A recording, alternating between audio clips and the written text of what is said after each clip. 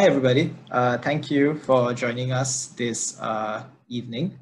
And we're really happy to have you. Today we have Professor Gérardine 𝐂, and she's going to talk to us about Singapore and its role in the space, role in you know what the topic is about, that's why you signed up. So yeah, she's going to talk to us about Singapore and its role in space through the perspective of policy and law. Yeah, and before we get started, maybe I'll just go through some of the slight housekeeping tips just to make this a more conducive session for everybody. Firstly, there will be a Q&A session afterwards, so you can hold your questions till then. We would prefer if you actually use your mic to ask the questions, as then we will definitely notice you're talking and be able to answer it. Other than that, if you do respond in the chat, do feel free to do so, and we'll try to get to it. Do introduce yourself if possible, very briefly, just so we know who we're addressing during the questions. And yes, and please, unless you are speaking intentionally, please mute your mic so that it doesn't disrupt what the other speakers are saying. Yeah. With that, maybe I'll start very briefly while a few more people stream in. I'll start very briefly with a bit about us, 𝐄𝐯𝐞𝐧𝐭, and then I'll hand it over to Professor 𝐂 to take over the rest of this rest of the session. Yeah. So 𝐄𝐯𝐞𝐧𝐭 is Students for the Exploration and Development of Space Singapore. We are a local chapter of a global community and a global nonprofit organization. We are students who run a nonprofit organization, basically, that empowers young people, students particularly, to participate and make an impact in space exploration. Our vision is to provide a platform for students of all backgrounds based in Singapore to actively participate in ushering in a new space age. As of now, we have more than 150 active members from diverse backgrounds, not just engineering or STEM. We also have several members from the arts, business, law, etc. So there are many chapters around the world, and so Singapore is, there's more than 24, and Singapore is one of them. And inside Singapore itself, there are two sub-chapters, 𝐶EDS and NUS-𝐶EDS and 𝐶EDS NTU. Both of these chapters have their own projects that they carry out and participate in competitions for. But on a national level, 𝐶EDS Singapore actually carries out two of its own projects, such as one is the 𝐶EDS Propulsion Lab, and the other is Space Policy Unit. So the Space Policy Unit is the unit that are the people who have organized this event, and we're all about bringing in the diverse range of views from fairly different backgrounds to have an effective and effective conversation about space and engage as many people into this conversation as we can. Yeah. You might know about our Insights report, which we have just very recently released. And it's a comprehensive report about the state of Singapore's space ecosystem with insights from the stakeholders themselves. Readers who read this can learn about the various perceptions, challenges, and opportunities that surround the industry. We urge you to download it at our website, 𝐶EDS-SG.space. If you have any questions or want to take it further or address any of the issues inside the report, please feel free to approach us. You can reach us at any of the links mentioned here, or you can reach me directly at the email mentioned below, arca@u.nus.edu. Yeah. So with that, I will now hand over the time to Professor 𝐂 to introduce herself and get things rolling. Right, hello. Thank you very much, Arca, and thank you, 𝐶EDS Singapore, for having me. My name is Gérardine 𝐂 Escolar, Jerry 𝐂 Escolar. I'm Adjunct Associate Professor at the Faculty of Law at the National University of Singapore. I have approximately 20 years of experience in the space and space-related industry. So I've worked in startups and all the way through government and intergovernmental organizations. After I did my law degree at NUS and UCL and Leiden University, I decided the best thing to do was to go on a tour and see what I could do with a law degree. And so I found that you can use a law degree in a startup environment, in-house counsel. You can practice if you would like.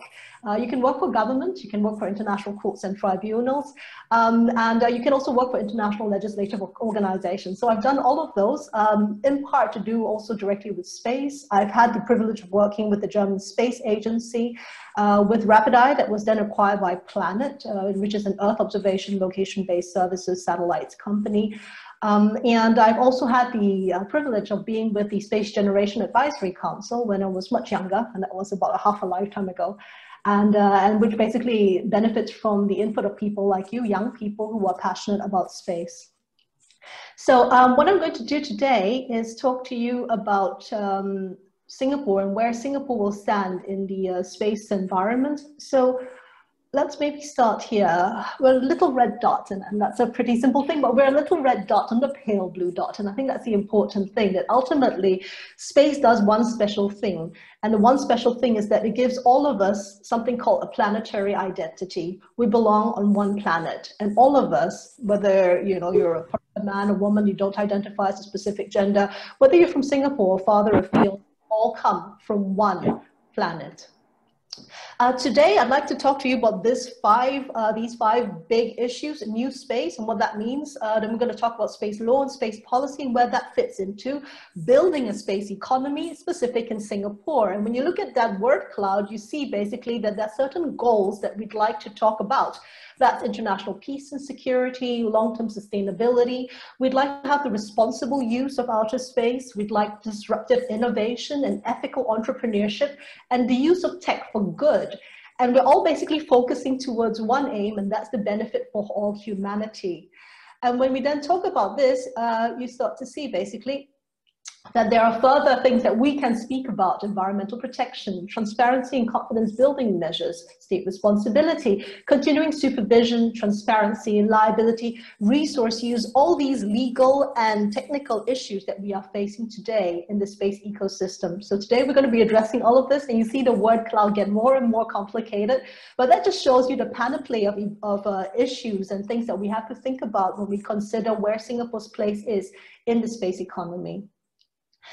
We then also look at special to Singapore. The tech adoption rate is one of them. The enablers that are existing in Singapore today, including the governments and other parts of the infrastructure and economy. We talk about sovereign wealth, data sovereignty, the question of the policy environment of Singapore, and how Singapore can be a regional hub in achieving what you see in the middle, which is space law, space policy, tech for good in the new space economy.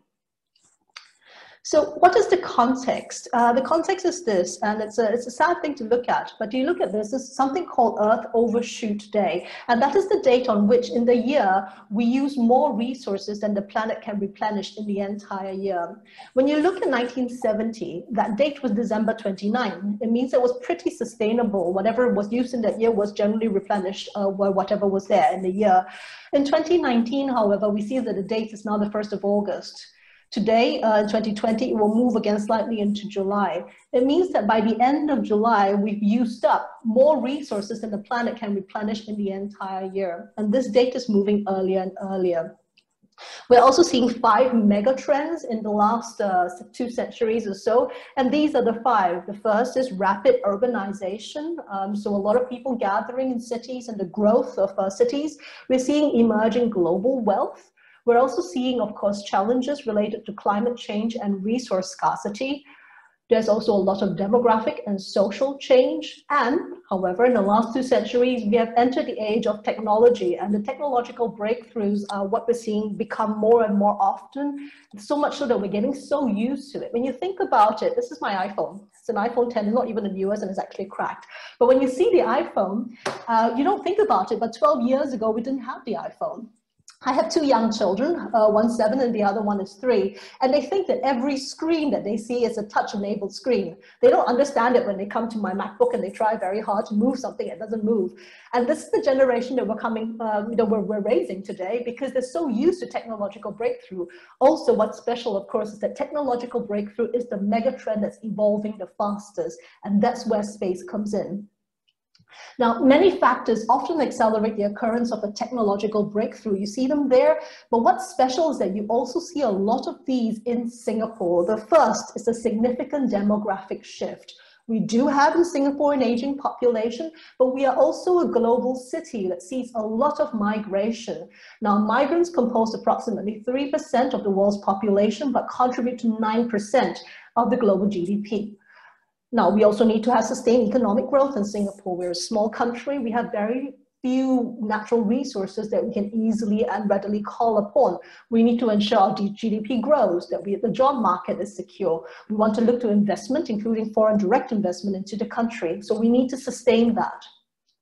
What's special about Singapore, of course, is the innovative political environment that we're in. We're very pivotable. Singapore, being small, also has a pivotable legislative structure.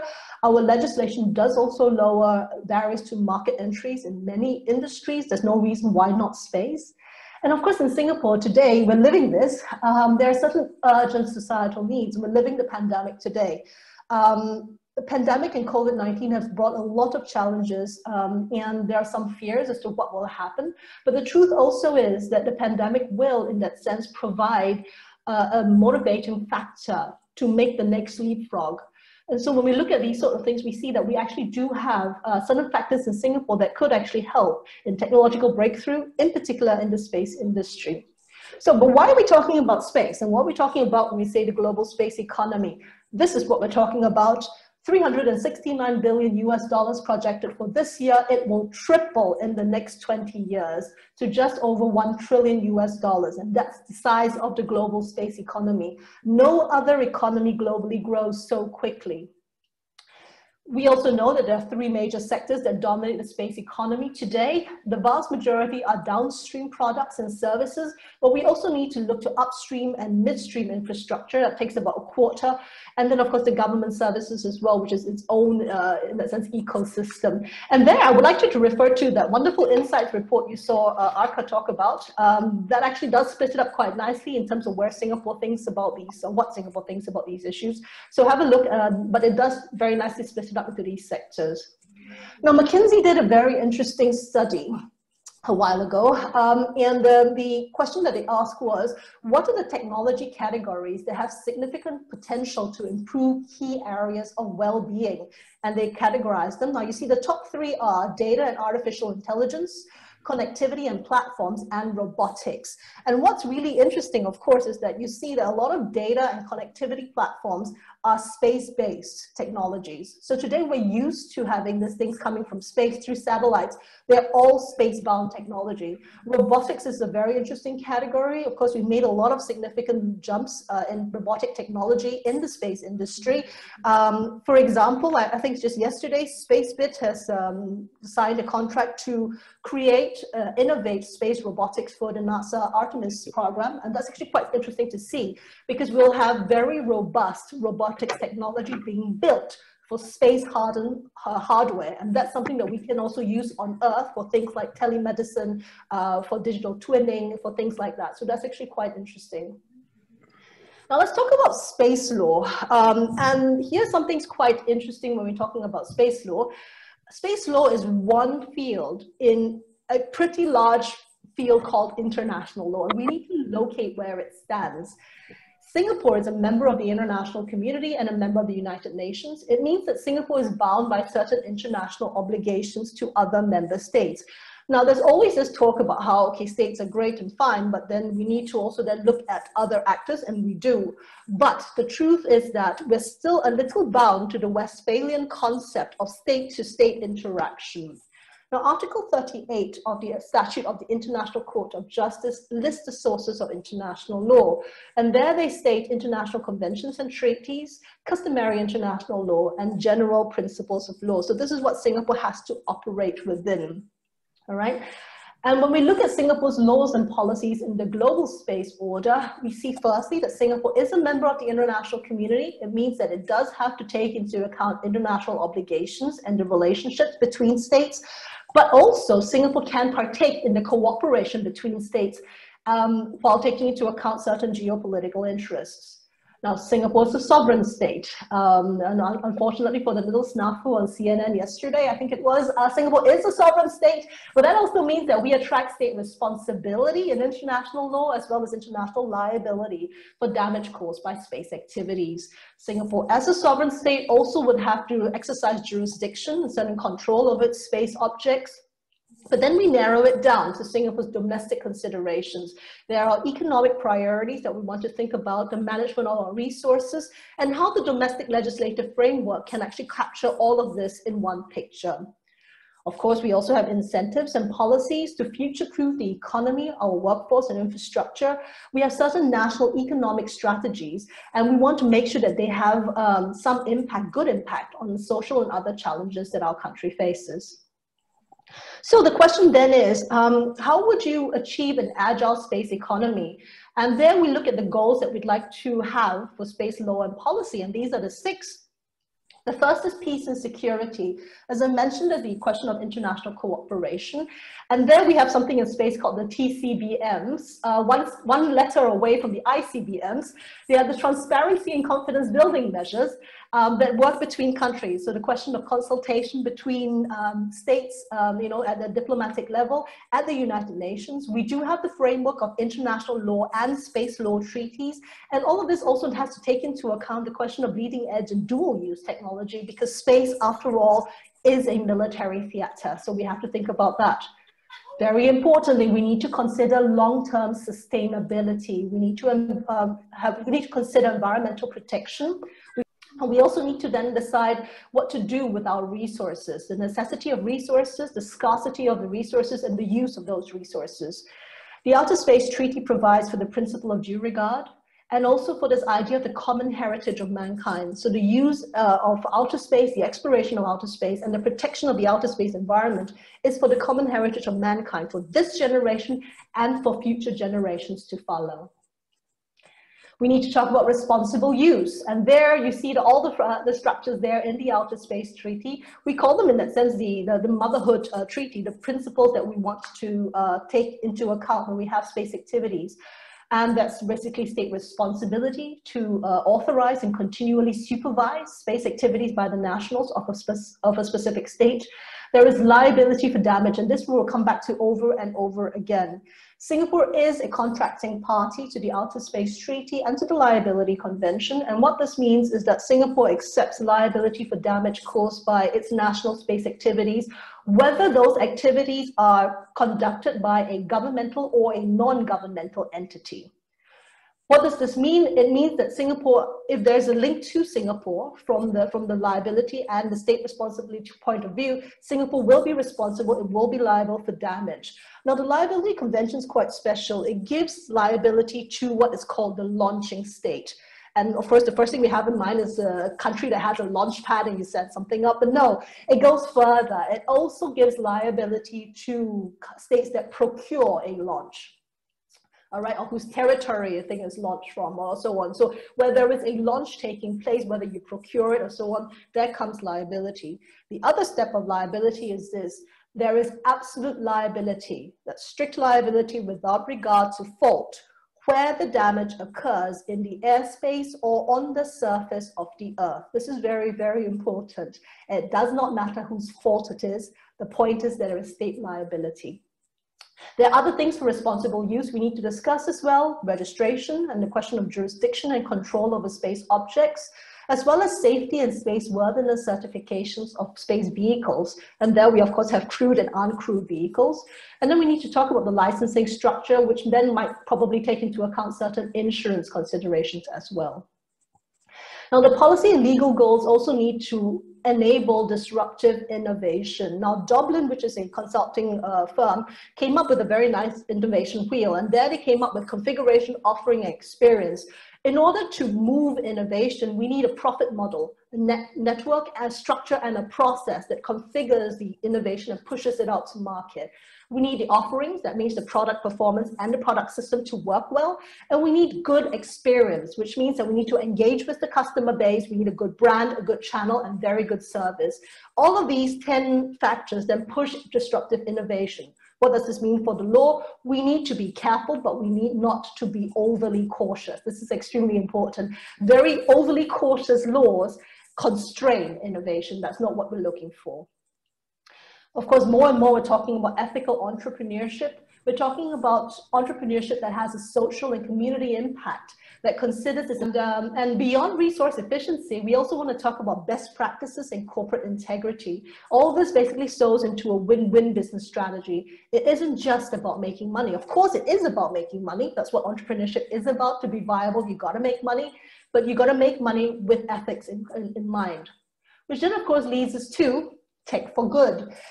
Those of you with Netflix and the Netflix subscription will have heard of this new documentary called The Social Dilemma. And basically, it's this issue, the question of using technology for good social outcomes. We have a very high tech adoption rate in Singapore. And the question, of course, is how do we use this well? Now, we found that some 40% of the UN Sustainable Development Goals, so there's 17 of these SDGs, Sustainable Development Goals, 40% of these goals are all linked to space technology, Earth observation, global navigation systems, and communications, and so on.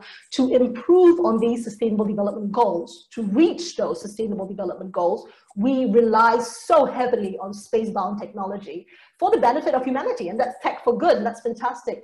There are two other things, which is that tech can be good for smoothing disruption and for improving well-being. And we're seeing that today. With COVID-19, what we're actually seeing is that space-based technology is helping to do three things. It's helping electronic health applications, a lot of e-health applications.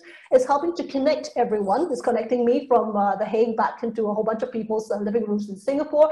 And it's also, on top of that, making sure that the information is being disseminated in a manner that can be sustainable, so people can get it quickly, people can understand what's going on, and that kind of clear communication is enabled by space-bound technology.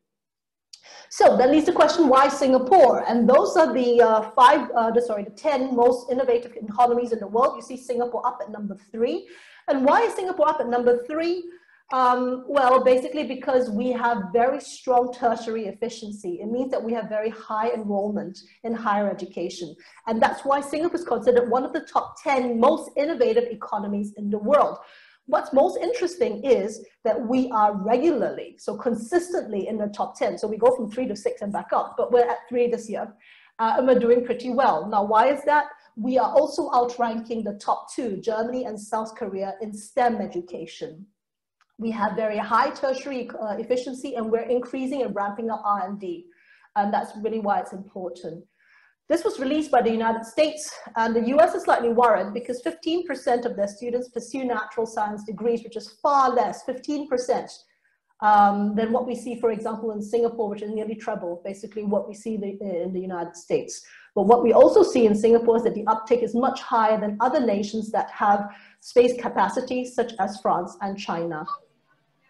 Why again Singapore? Because Southeast Asia is a pretty large economy with 300 billion in projected market value. We have a lot of people here, some 650 million, and of course a huge middle class that's expected to increase. And Singapore is the first in the world for attracting talent. So even if we do not have the technology and talent that is homegrown at the moment, which I don't think we don't have any, I think we just need to really nurture them. We find the mentors, they come to Singapore. We also have a lot of venture capital funds, quite a few accelerators based here. And that's why Singapore is a very good, not just regional, but global hub for the global space economy. Which leads to the interesting question, how can Singapore lead? And now Bloomberg did a very nice survey, and they came up with these 7 policies that feed an innovative economy. They're R&D intensity, patent activity, manufacturing value add, tertiary efficiency, productivity, high-tech density, and researcher concentration. Of course, our question is, how can Singapore shape an innovative space-based economy through its policy and law? I bring you back to that. And so what kind of policies would feed a new space economy? The first is R&D intensity, which is defined as the annual research and development spending as a percentage of an economy's GDP. What can Singapore do? It already does very well, which is the increase and to keep basically sustaining annual R&D spending for activities that focus on the space industry. To do that, we also provide support for new tech industries, including subsidies, tax incentives, investment, and continuing education. What's really important is this. It's very hard to scale up an operation for new tech. People don't want to scale up new tech. They want tech that's already been demmed, so really a technical demonstration that's already worked, we're sure the technology works, then we put some money in. But how do you get there? From the moment of the idea to the invention to the actual demonstration, there is a huge path in between, and we need to then start thinking about what happens earlier on. Now, the second thing is patent activity, and that's defined by the number of annual patent grant filings and the 3-year average growth. Filings abroad, all right? So what Singapore can do is grow home-based talent and attract talent that can innovate, but go one step further, which is to create incentives for innovation and inventions that are marketable IP. So the intellectual property is marketable. And what you will see actually is that we've actually found that there are quite a lot of companies that are sitting on a lot of IP that earns a lot of money. Boeing, for example, sits on approximately $1 billion worth of it. And so this is quite interesting. So there we need to beware, of course, overly cautious policies and laws and provide incentive to subject matter experts so that they can come and think about such IP that we can commercialize and market for the space economy. The third one's manufacturing value add, and that refers to manufacturing output levels as a percentage of the GDP and per capita. And there, I think Singapore is already known as a hub for manufacturing, and we need to pivot our manufacturing capacity towards the new space economy. That allows us to future-proof Singapore's manufacturing capacity. For example, in the 70s and 80s, we were known for becoming a hub for semiconductor industry, semiconductor manufacturing. We still have that kind of capacity, and we just have to pivot towards the new industry. So how do we build satellites on a mass production basis? How can we move quantum communications? All that kind of stuff, we need to look into our manufacturing capacity and what we can do. The fourth one we do already very well, tertiary efficiency, and that's the total enrollment in higher education of the share of labor force with advanced education levels. And there, of course, we're doing very well, but we need to continue investing in tertiary and in particular in cross-disciplinary research and degrees. And we need to emphasize future-proof skills from early and primary and secondary education.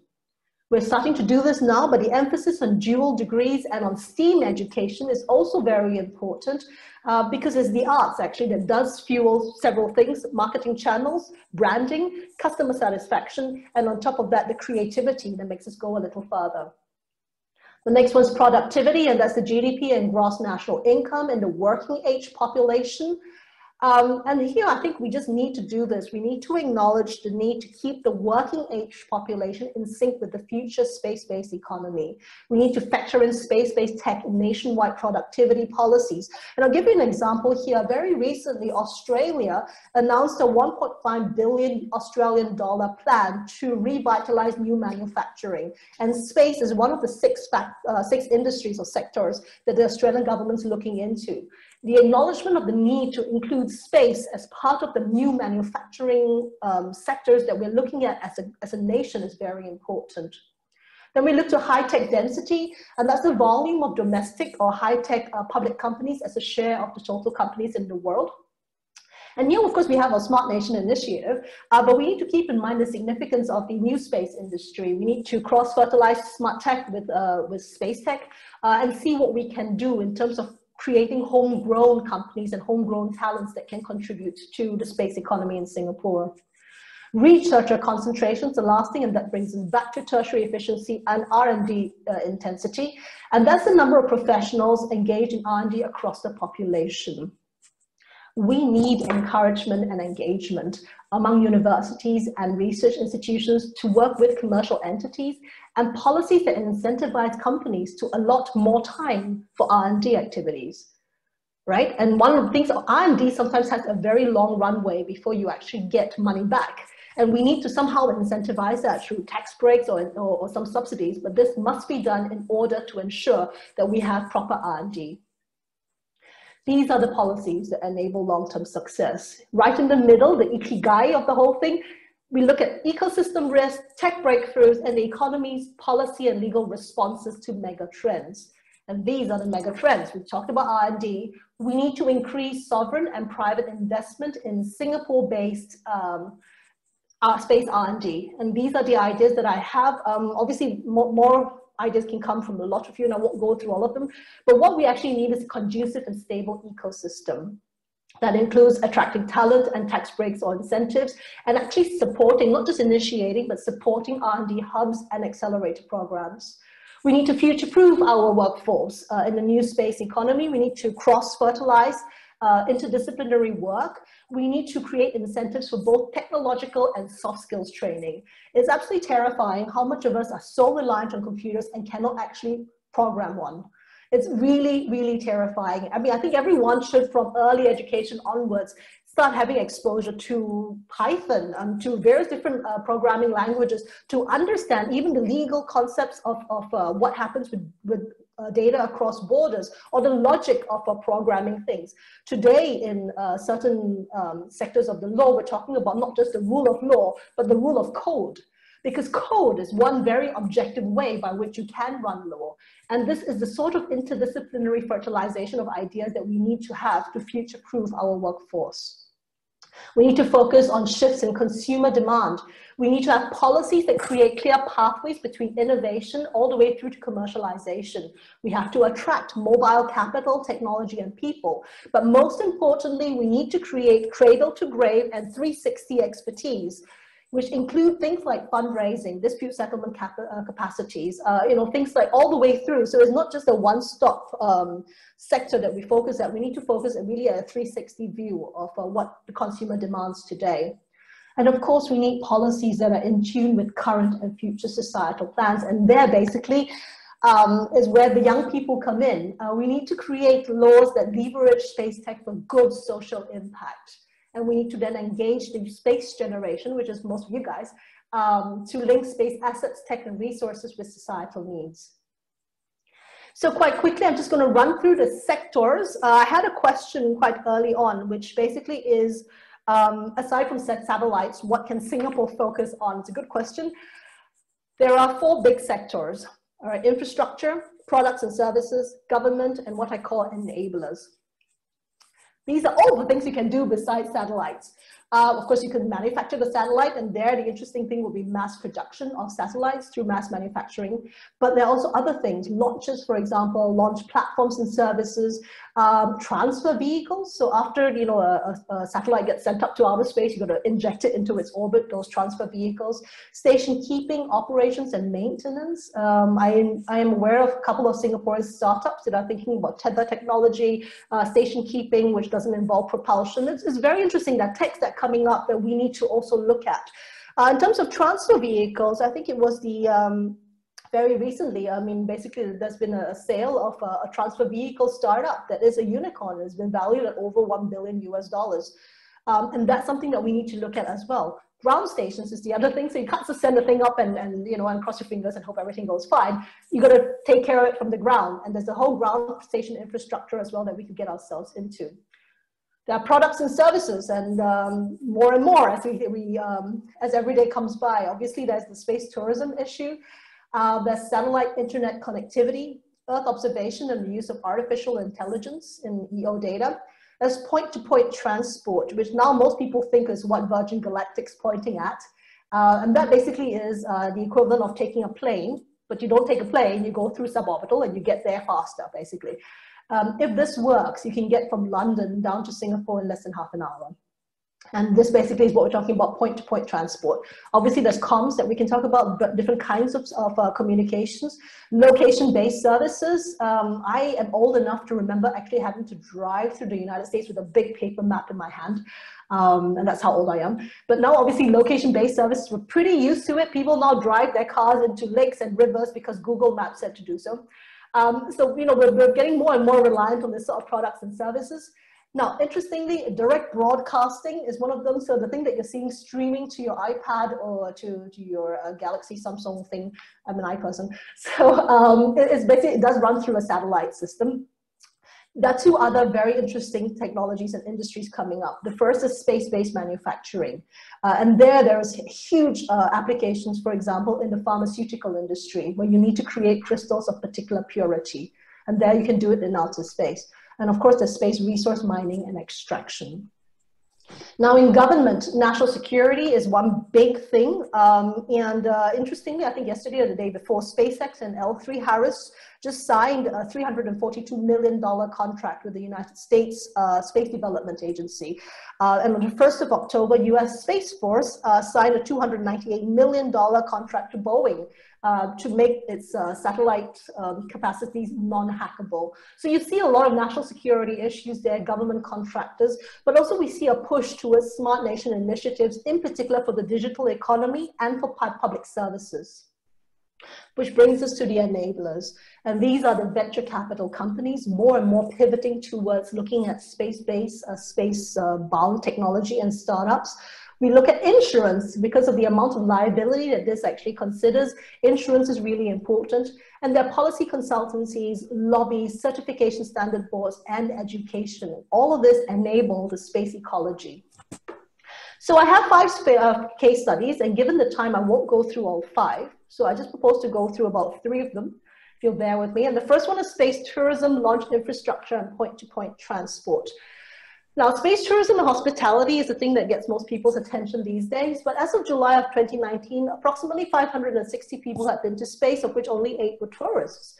What we do see, however, is different kinds of space tourism. So in 2001, Dennis Taito paid $20 million, was the first space tourist in orbit.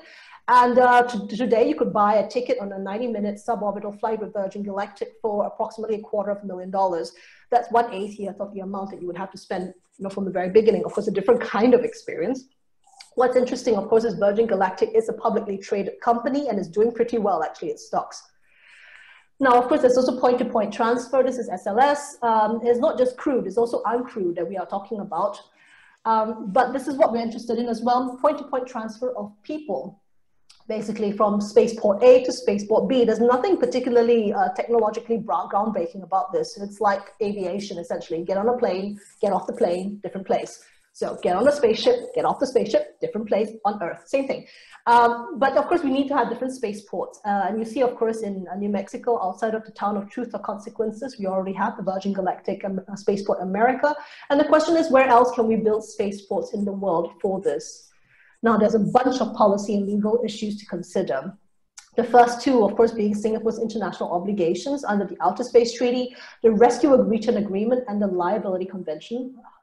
Now, also Singapore's position as an aviation and shipping hub is very important. Remember the little point about how there's absolute liability for damage in airspace and on the surface of the Earth?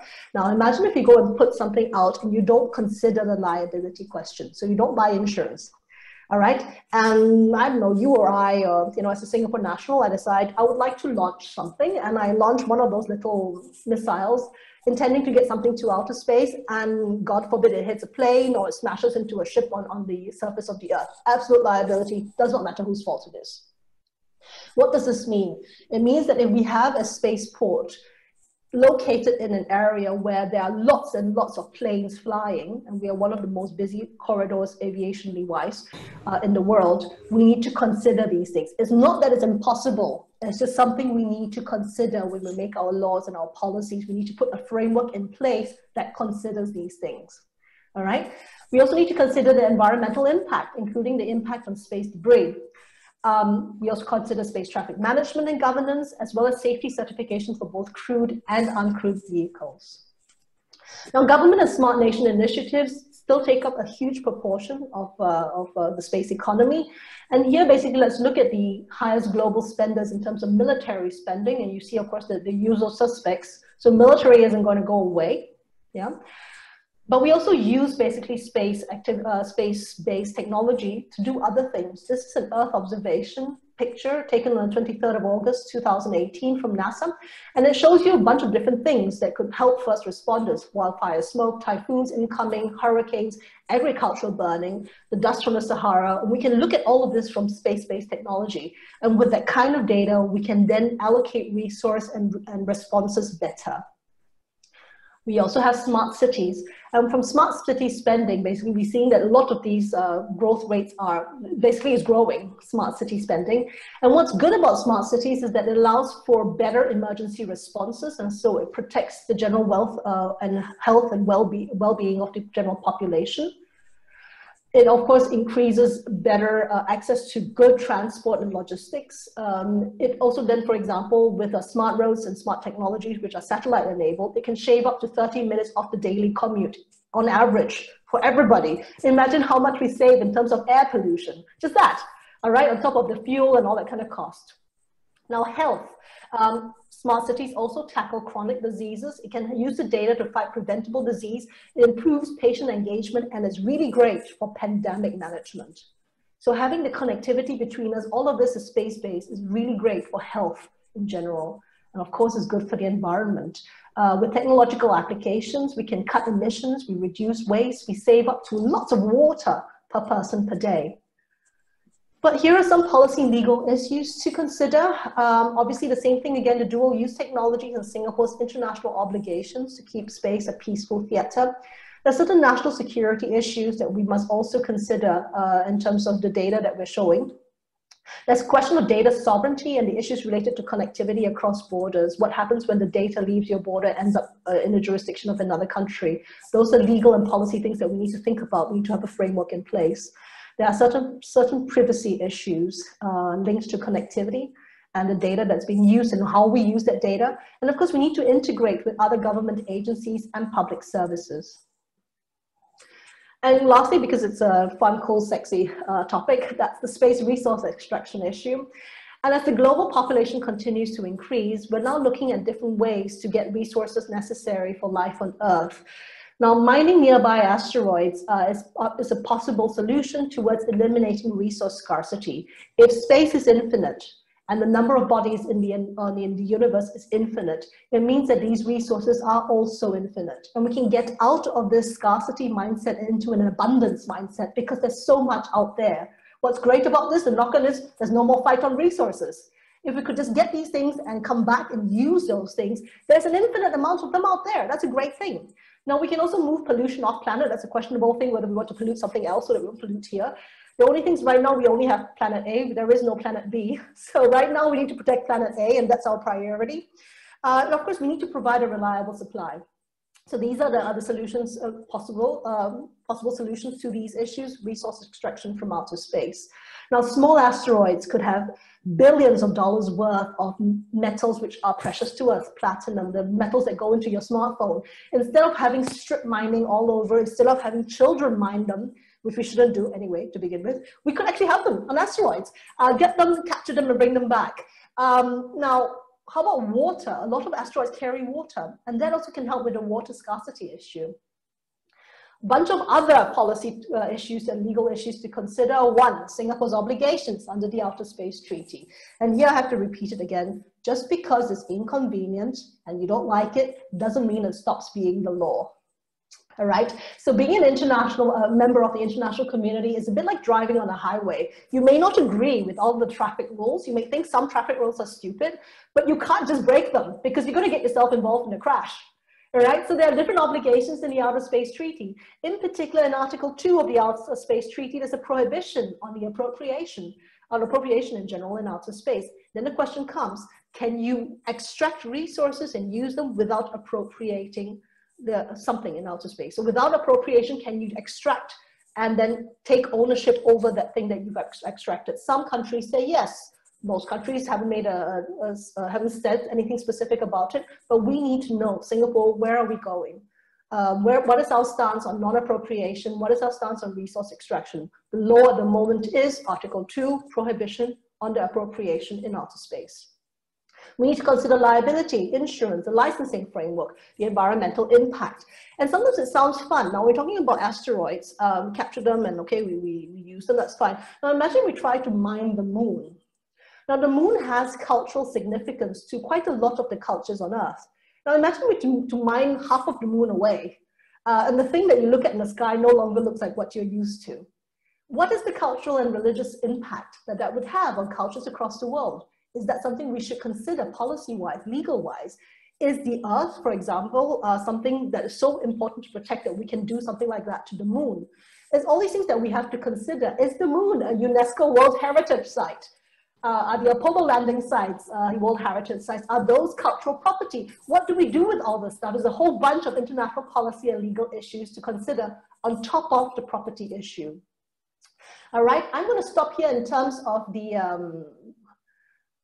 the case studies and basically show you this word cloud, which basically shows you the overlapping issues that we have to consider when we talk about space law and policy in Singapore. We want to basically focus on the top and bottom things that we're looking at: benefit for all humanity, responsible use, long-term sustainability, all of this wrapped around in a nice little package that we call the space economy, with the enabling basket that we call space policy and law, and a little dot on Earth that we call Singapore. So this is it: benefit for Singapore, benefit for all humanity. That's the idea of the space economy. I'm going to thank you very much here and then give it back to Arka. Thank you, Prof. Goh. It was very, very informative and entertaining lecture. And yeah, as in the part you ended off on is something I really never thought about before, the moon, and the significance of mining on it. I know there's a non-profit called For All Moonkind, and their name was what got me, and their main purpose is to preserve the first steps of man on the moon. And they don't really care what else is really done, but that place has to be there. And I think those are just some interesting issues that, you know, like even 20 years ago, you would not have thought would be ever part of any conversation, you know. So I think it's really cool, and on bringing people in about a lot of different issues. Yeah. So maybe before, so in this part, we will do a Q&A, and the floor is open to anyone who wants to ask. But before I hand it over to the floor, may I just remind you, everyone, of the etiquette. If you do have a question, please wait until the previous person who is asking, or until Professor Goh finishes answering that person's question, and then unmute yourself and introduce yourself and ask the question. Put the questions on the chat as well. That's the other alternative, and we will get to them as soon as we can. Yeah. So maybe I'll get the ball rolling with one question that was sent beforehand, and it's relevant to what we have now, and I think Prof. Goh touched on it very briefly. It's about COVID-19, and we found that from some of our interviews during the Insights report, we found that COVID-19 has impacted different space companies in different ways. And there's a lot of reliance on satellite technologies to keep the world connected. Some satellite companies are seeing growth in business as well. How else do you think COVID-19 may impact the space industry and other big international endeavors and projects such as the Artemis project? Thanks, Arka. That's a very good question. I think when it comes to COVID, the impact is actually, I think we're only beginning to see the impact of COVID, because we are not taking into account the long-term effects of what will happen in terms of pandemic response, not just globally in terms of the states, but also in individuals, you and me, for example. And there in particular, I think it's quite interesting. There was a report out, I think the week before last, which basically talked about the 3 industries that are expected not to shrink in 2020 despite the pandemic. They are, as you might imagine, medicine and pharmaceuticals, that makes sense, streaming and entertainment, that also makes sense, and the space industry. Those are the 3 that are not going to shrink this year. There was then, I think last week, I think an article out that basically said the United States is slightly worried that they will lose quite a few of the space startups. And it really has to do with timing. So for example, New York State's courts just actually gave the green light for OneWeb to carry on under a different structure. I think this was just this past week. But it's one of those things, if your IPO is at the wrong time, it's not going to do so well, is it? And of course, there's the question of where the banks put the money. So then SoftBank starts to be a little bit more cautious, and you start to see then some pivots in terms of what people will do with their money. So there is some concern about that. But the truth is, I think if you look at it, we have 26,000 approximately trackable items in orbit right now, approximately 2,800 functioning satellites. Over the next 5 years, just the United States itself, there are some 20,000 satellites that are going to be launched. That has not changed, and the timeline has not changed. China expects another 13,000 satellites to be launched in LEO for the next 5 to 10 years. And actually in the United States, as of today, we see approximately 51,000 satellites with approved licensing for their bandwidth and communications frequencies. I think it was Robert Firetek that had a fantastic blog post the other day. And he says that the appetite for space that he sees in the public, you know, it's just been majestic. It's a thing that has not abated. And we're starting to see how important it is, all this technology that we have, and how to use the technology that we have as a tool to help us deal with the pandemics, to reach areas which are harder to reach, to have telemedicine, to connect just, you know, people across. It's also very important for mental health. So we're starting only to see the effects. So I don't think we're going to see, in that sense, a terrible downturn. There might be a dip, but I think there won't be a terrible downturn. For the big projects like Artemis, Moon to Mars, I don't think there will be a massive impact. For example, I think just last week or the week before last, there was released on YouTube and Twitter a wonderful new documentary on the making of JUICE, which is the European Space Agency's mission to Jupiter's icy moons. And there the project manager is basically saying, well, you know, it doesn't impact. We have a certain window, we're going to launch that window, and we're going to push towards that window, basically. And people are continuing to work. Quite ironically, with the very big projects, these big companies have more resources as well to deal with COVID. And the truth is, when you're building a satellite, it's probably the cleanest place on Earth at the moment. So, you know, with all the caps and all the gowns and everything, it's a really nice, clean room. So there we are. I think like it will impact, but I think that as we learn to deal with this crisis, the space tech and the space economy actually is going to help us rather than actually have a negative impact. I'm seeing a lot of questions on the chat. Yes. Would you like me to take them one by one? Sure. I think the first one is by Mr. Marvin Lim from Ingenious. Yes. About the launch path across the other country. Are there any legal issues that might play in there? Right. Thank you, Marvin from Ingenious. And first, before I answer the question, I'm going to apologize to Susmita. I do speak very quickly. I think I'm known as Speedy Gonzalez where I come from. So we'll try to speak a little slow. I get really excited, and so I keep talking. So Marvin, I see Marvin. Thank you for turning your video on. It's nice to see you. Yes, with the launch path across a lot of countries, yes, there are different legal issues. And the first thing, of course, is basically the flight. So to get from the surface of the Earth to outer space, you need to get through airspace.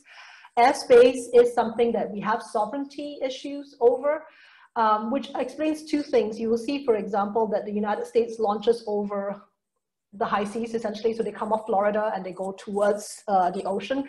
You will see Kazakhstan and Baikonur, of course, launches over the steppes, basically, for two reasons. One, no population over those areas, or fewer population. The likelihood that you hit somebody is much lower.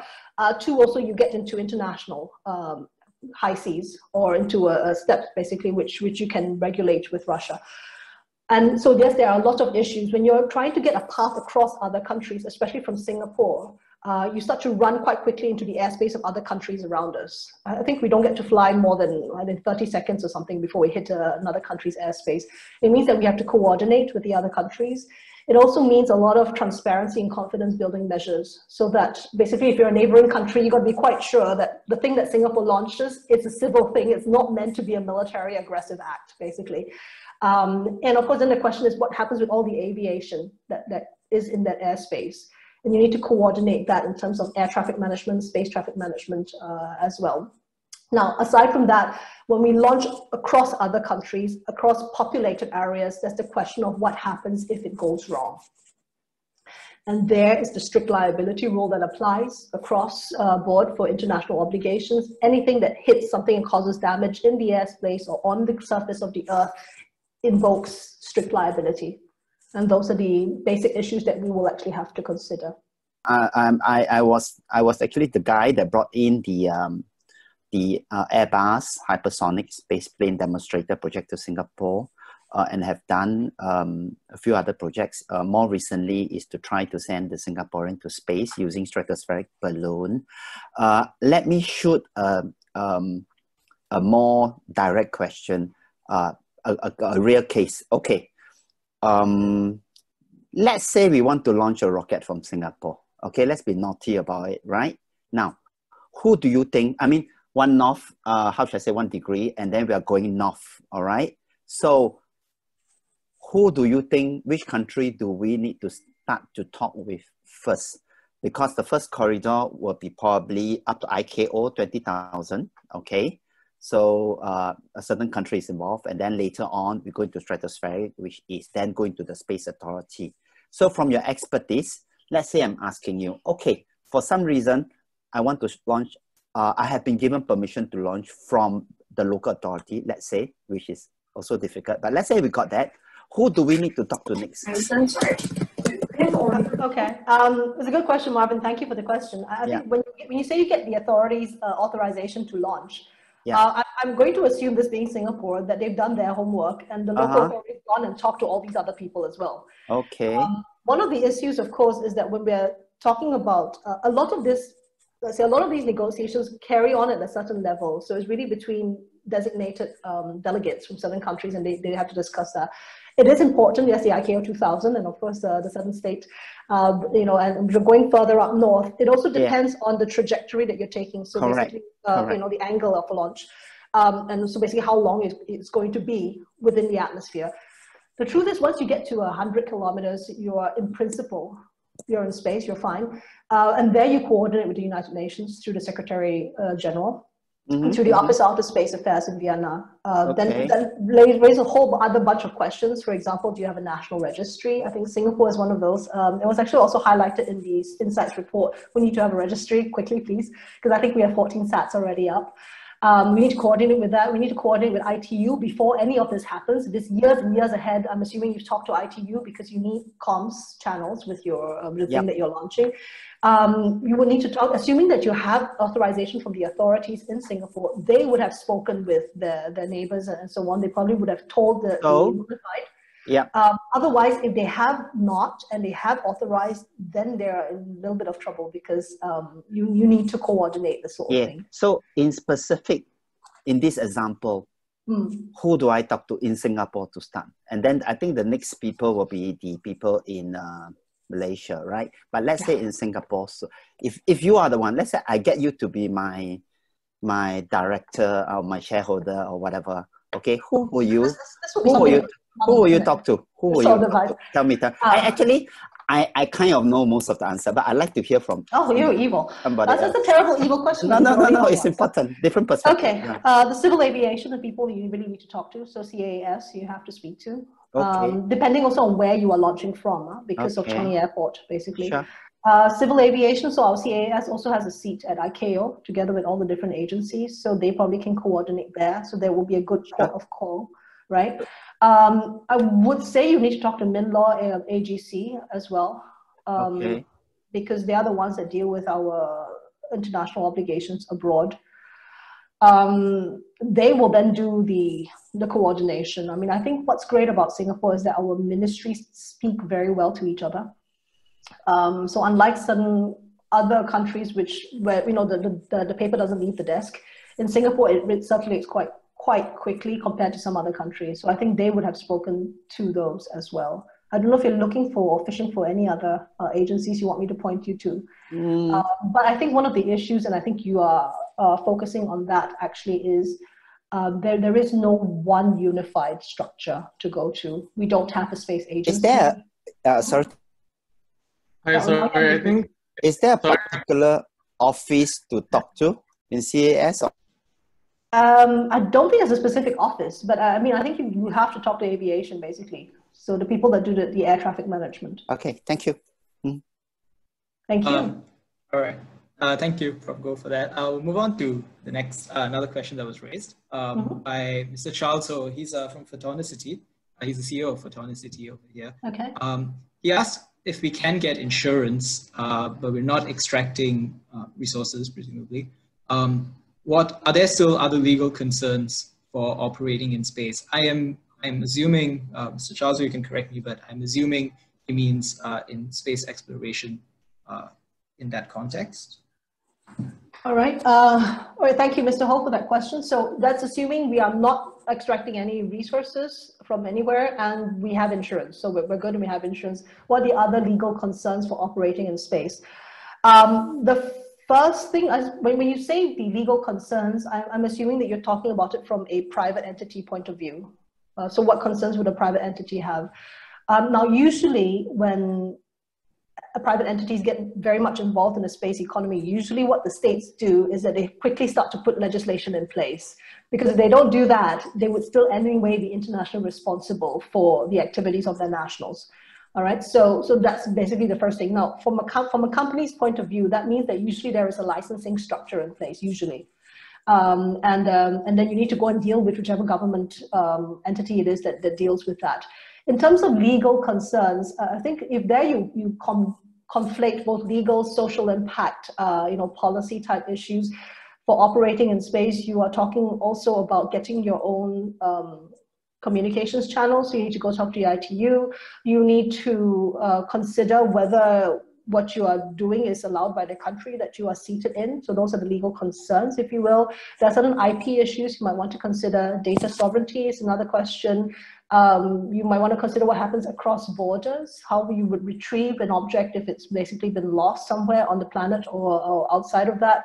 In some countries, depending on who you're launching with or who you're working with, there are certain legal requirements for environmental impact. It means that, for example, part of your satellite has to reserve fuel for end-of-life,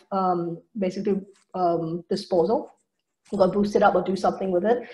So yes, I think the short answer to your question is yes, there are still a lot of legal concerns for operating in space.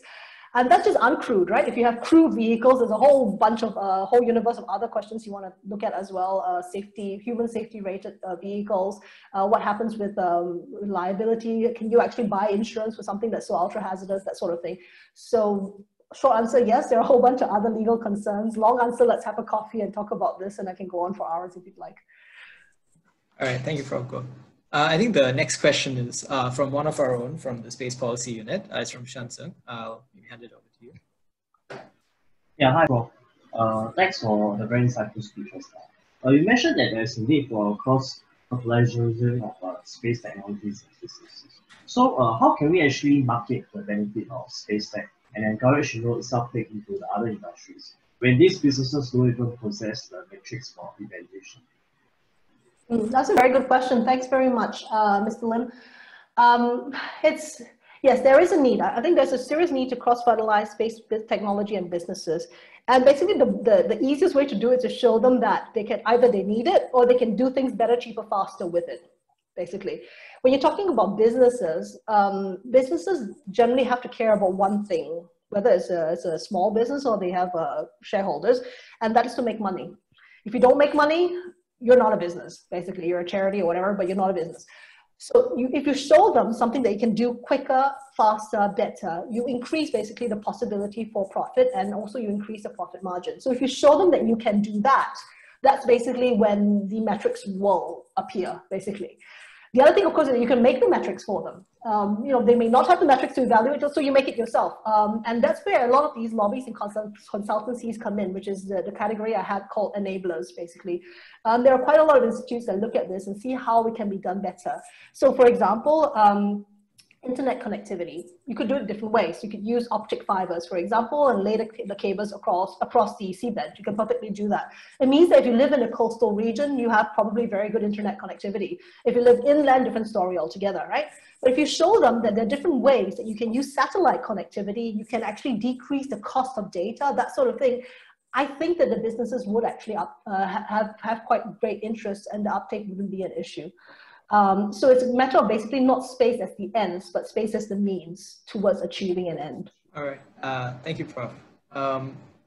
Just give me 1 second. All right. The next one, which I think is fairly general question, but I think just as important for space like Singapore, is by UDMH.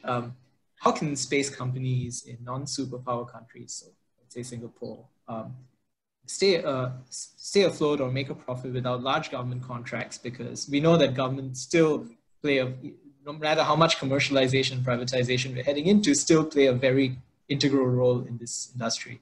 How would space companies do that in a place like Singapore or very in a non-super? You are right that basically a lot of the big space companies, they are afloat, they make a profit because of government-linked contracts. So SpaceX, for example, is one really great example. They, of course, had a huge injection of capital, but the point also is that they are continually getting a lot of government-linked contracts. Now, in a country like Singapore, which is a non-superpower country, I think if you read the Insights report that said Singapore put together, there was one respondent that referred to Singapore as an emerging superpower. I'm not quite sure where the government's going with this, but if you look at it as a smaller country where it doesn't have huge DoD or NASA contracts, what can you do with that? Firstly, so in Europe, for example, there is this thing, and it ties into the question about cooperation. The European Space Agency is a vehicle that does exactly that. So you have smaller European countries who are not the big super house like Italy or Germany or France. The little ones are basically banding together. So they put the money together in a pot. And the way that the European Space Agency does it is that for every euro that goes into the pot from a country, a euro comes back in terms of either contracts or technology transfer or something like that. All right, and that's one way to do it. Now, usually you get more than €1. So the Netherlands, where I live, gets approximately €6 for every €1 it invests into the European Space Agency. €6. That's like the best return on investment you can find anywhere in the market. All right, so that's one way to do it. You can do it through international cooperation. So and when you look at that, basically you have quite a lot of countries that are not big superpowers, but they can band together. That's the first thing. The other thing, of course, is to make it commercially interesting for the big multinational corporations. So, for example, if you can make the telecom satellites last a longer time, if you can refuel, if you can somehow, fix this problem, or you can help, for example, reinsurance companies deal with the space debris issue, that would be the niche market that you will look into. So you could stay afloat, you could make a profit, maybe, a little bit harder because you're not one of these nationals of these big superpowers, but it's possible, I do think.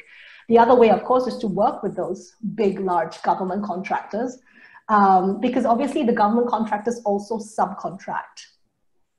And that's one possibility as well. With the United States, you run into the specific issue of ITAR, that's the International Traffic Arms Regulation, which does not allow certain entities to deal with certain technology. But there are a lot of other superpower countries that there isn't a problem. And for Singapore, that's one thing that's very special. The reputation of Singapore being really politically quite neutral. And that, I think, is not a bad thing. All right. Maybe I'll take just the last two questions in the interest of time. And so the first one actually kind of piggybacks off some of the points you mentioned just in this previous answer. Maybe I'll rephrase it slightly about there being a government-owned space agency for Singapore. Is it justifiable? Is it even necessary? I know there was a large portion about it in the Insights report itself, but according to you, what do you think justifies having a space agency? But when you want to look at, say, KPIs that that they will justify, the spending of taxpayers' money, you basically look at several things, right? One, especially as being Singapore, the economic return. All right, NASA just released what happened last year in 2019. All right, for every US dollar that went into NASA's federal budget in 2019, it generated $3 worth of revenue. Again, one of the best return on investments in the market. All right, NASA really creates so many jobs and is expecting to create even more jobs that it's really justified just having one agency that does that. So just economics-wise, it seems to make sense. It does streamline certain approaches in space exploration. It does create a lot of jobs. It does grow home-based, homegrown talent, and that's immeasurable. Trying to grow people who are interested in this sort of thing, who can do this sort of thing with a talent base. I think that's something very important. Now, what else would you look at in terms of KPI? Is it good for public services? And there, I think, is a social impact that, I think an economist can do a probably good study on. In cases like pandemics, tsunamis, things like that, what is the impact of having one global space organization that can take care of that? All right. So the test case being, for example, if you had Hurricane Katrina, for example, and if you had the US agencies, federal agencies dealing with it with space-based technology versus the tsunami, for example, Boxing Day that we had in Southeast Asia, If we didn't have the space technology, what are we losing, basically? I think that's something that we need to look at. Now, going forward, would there be enough work to do? Does it justify taxpayers' money? One of the things that we do with taxpayers' money is to create jobs, to future-proof the economy. And yes, then obviously this would help. So I think you can see where I'm coming out. I do think it does make sense to have an agency, not just to coordinate, which I think is important. A coordinated response is always nice. But having an agency and a coordinated view does several things. One is it gives stability to companies. Companies like that. Businesses like stability. They like to know what to do. They like the streamlined processes of they go into a one-stop shop and they get what they need for their space stuff. And that will help it, number one. Number two, it raises Singapore's visibility on the international arena.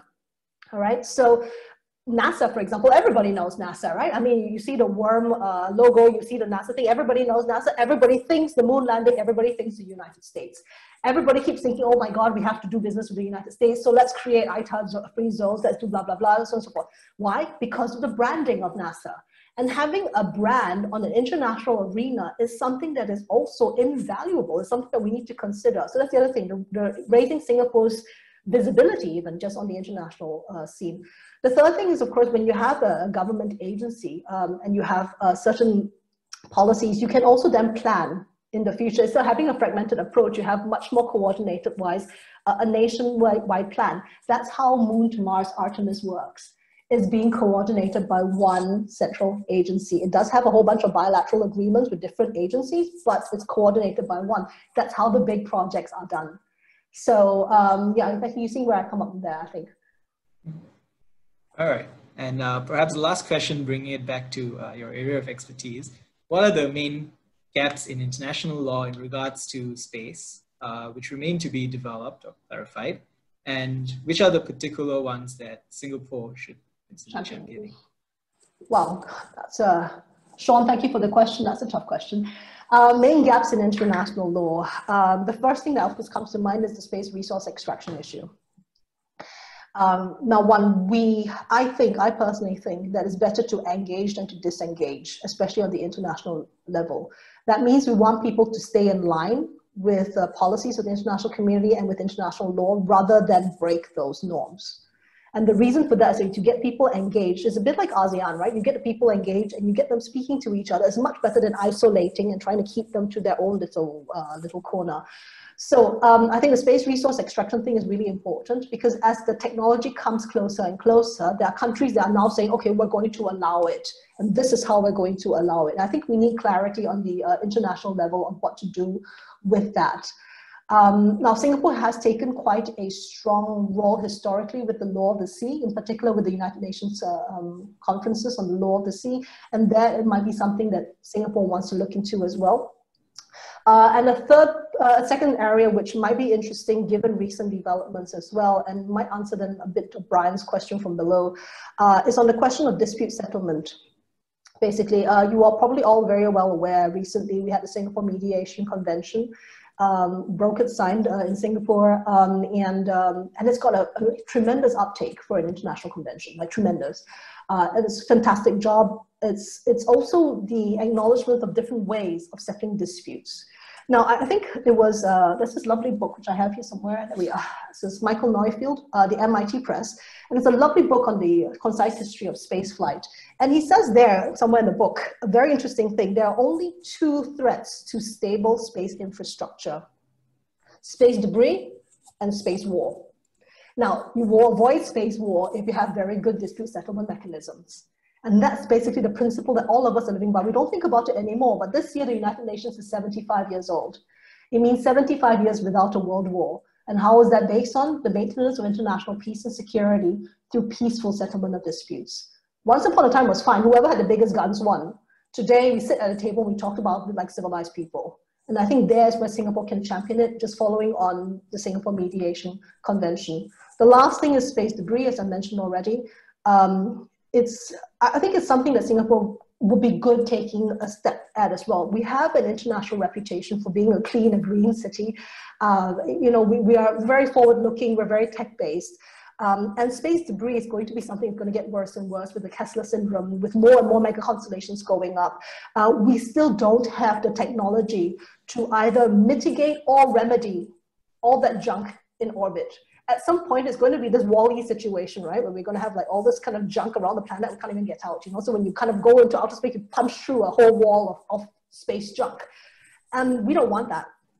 And we certainly don't want to also put a lot of money into building space assets to send up and get them crashed somewhere, you know, with something. If you want a pretty good view of what would happen, you just watch Gravity and you see, just don't do what George Clooney did, but George Clooney's character did. But no, when you see that, that's exactly what happens in outer space. And there, Singapore can take a leadership role as well. The environmental protection of the outer space and the orbit around Earth, basically. Okay, great. I think that should be it for today. It was a very, very informative and entertaining session. Thank you, Prof. Goh. I have sent a message in the, I've sent a message in the chat for all our attendants today. It's a link to where you can go to download the Insights report that we referenced several times during this talk. And that should be all. We hope to see you again for future sessions of with 𝐶EDS SG. Yeah, thank you so much for. Thanks very much.